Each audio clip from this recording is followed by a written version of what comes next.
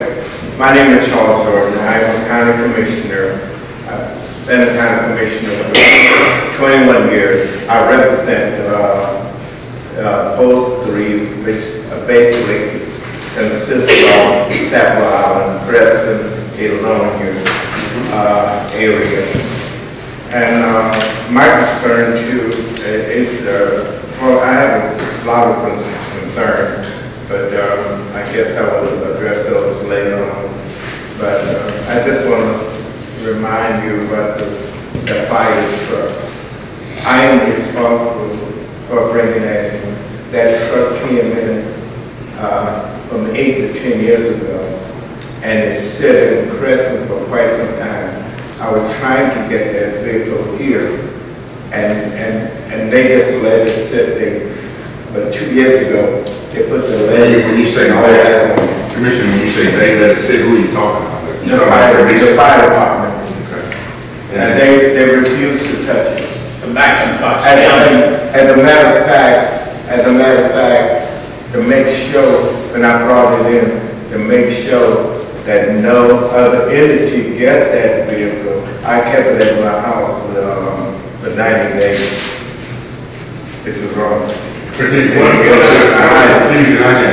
you talk about issues like fire service, I mean, you have a local government, you have a county commission, you serve that local government. Right. In most communities, either the county commission or the city council has some responsibility for fire protection. So, as it relates to that one issue, if you're alleging a violation of your rights, who is doing it? Is it the county commission or who's the responsible party? The county commissioner and the volunteer party. What you are one vote. And there are 4 other votes. So it would, could not one vote go against 4? Well, I mean, I get the same question in my home city, Augusta. We have 10 county commissioners. It takes 6 votes to accomplish something. Can the 4 who lose, every time they lose a vote, can they come and get me to do the other 6 because they didn't win? The process doesn't work that way. If you're outvoted, you're outvoted. It may not be what you're outvoted for a wrong, if they're discriminating against you because of the race. If they're trying to do something, they're targeting African Americans or targeting women or targeting folks because of national origin, then that may be something that we can address. But can you structure it in a way that we can understand how we might be able to come in and impact the situation? During the splash, which was the 2005, we came in with this splash, which is 2011, and in this 2011, I offer a motion that we give Sapelo Island a new fire and equip all the personnel. That didn't happen. It was passed. It was passed. The motion passed. But the final analysis, they took it out. Somebody took it out. And we voted for a splash, but it wasn't there. Now, like I said, it was a fight to get that vehicle over here because I was fighting the county commissioner and the volunteer fire department. The fire department is the volunteer fire department. Their constitution says that they must protect all of Magnus County, Sapelo Island included. But the fire chief refused to give Sapelo Island any food up until 2 weeks ago. Commissioner? Well, that's the enforcement part we're talking about. So we're not asking you to come in and impact a county commissioner's vote. But when the commissioners vote on a particular policy and the administrative policy is not there, then that's when the enforcement reference point becomes an issue.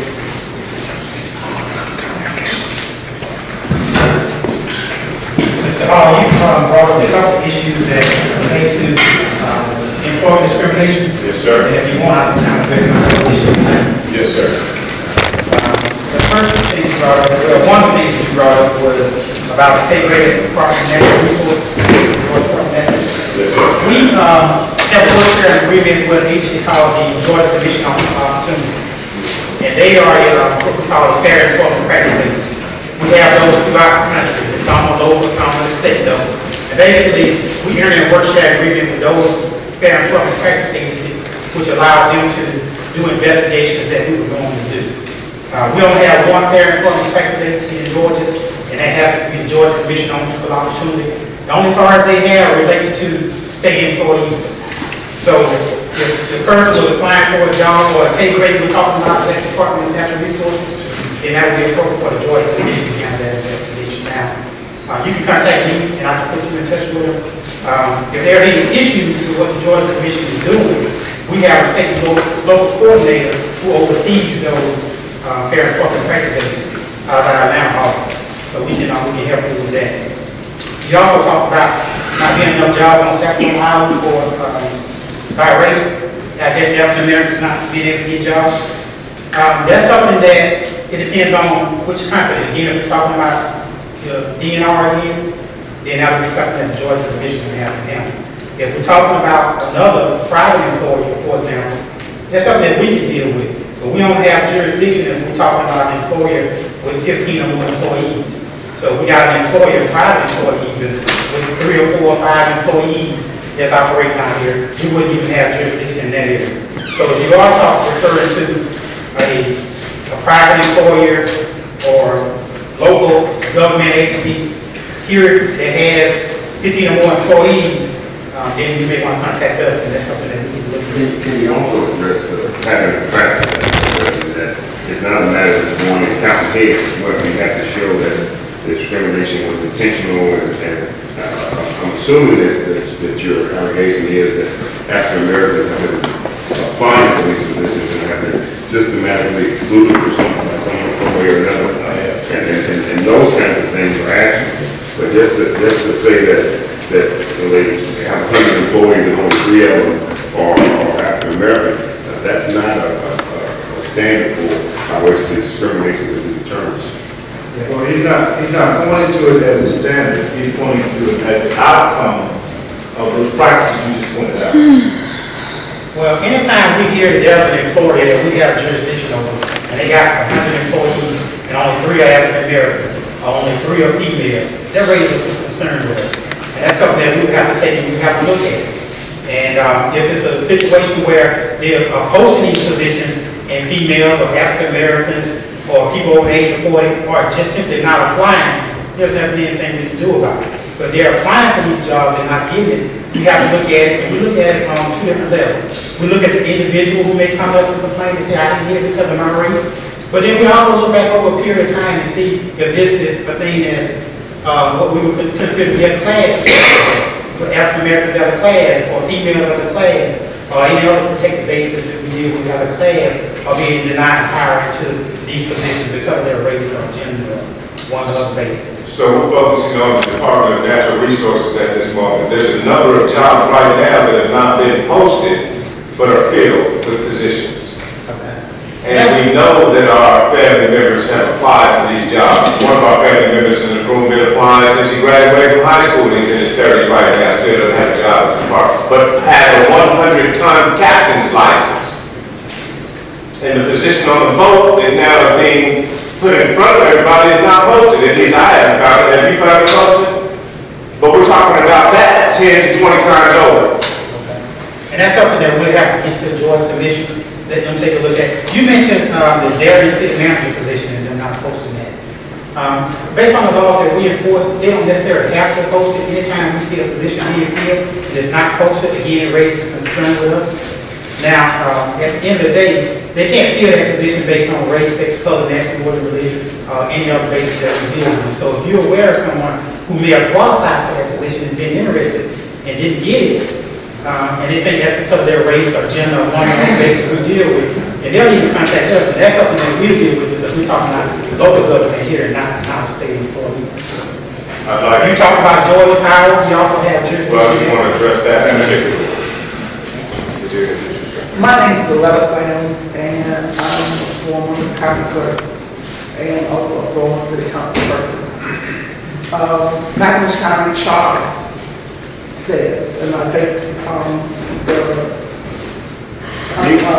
the United States Attorney said that as an enforcement agency, their job is to enforce the laws or administrative laws that are on the books. So the charter says if the position becomes available, it must be advertised for 30 days. They did not do it. So that's a clear violation. Am I wrong, right? Well, it didn't violate the laws that we enforce, so. No, I'm just saying that particular. So they never gave anyone an opportunity to apply for that position. And McIntosh County has a history of skirting ordinances.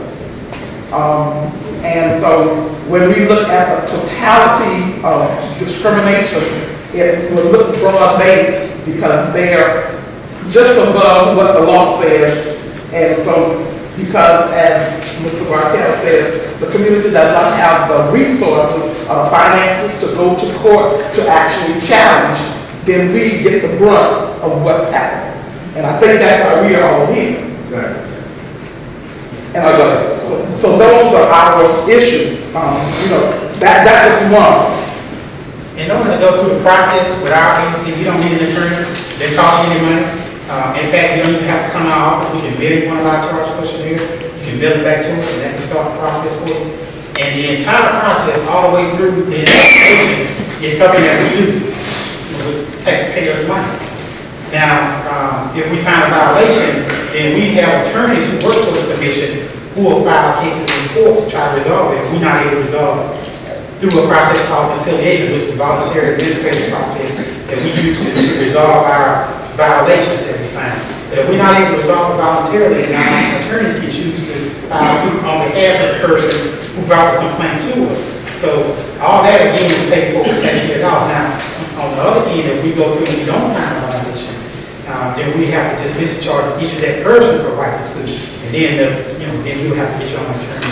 And what you're referring to primarily for individuals, what I think you're describing is, and I'm not sure, it requires a lot more information, but if you're alleging that there's a pattern of practice among county government, your elected leadership to ignore or to disregard your city charter or your statutes or ordinances in an attempt to avoid hiring qualified African Americans.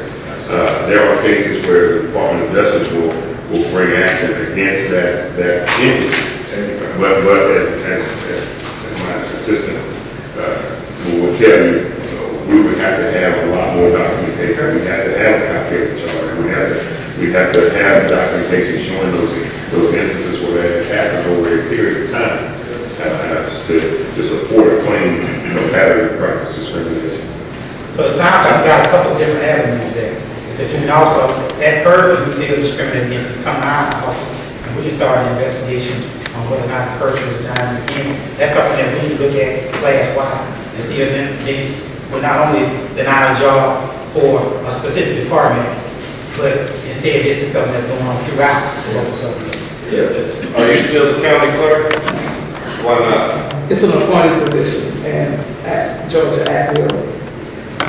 That's incorrect.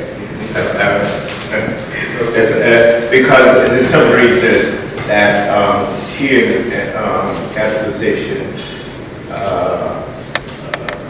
she was appointed by the commissioners after we dismissed another person. And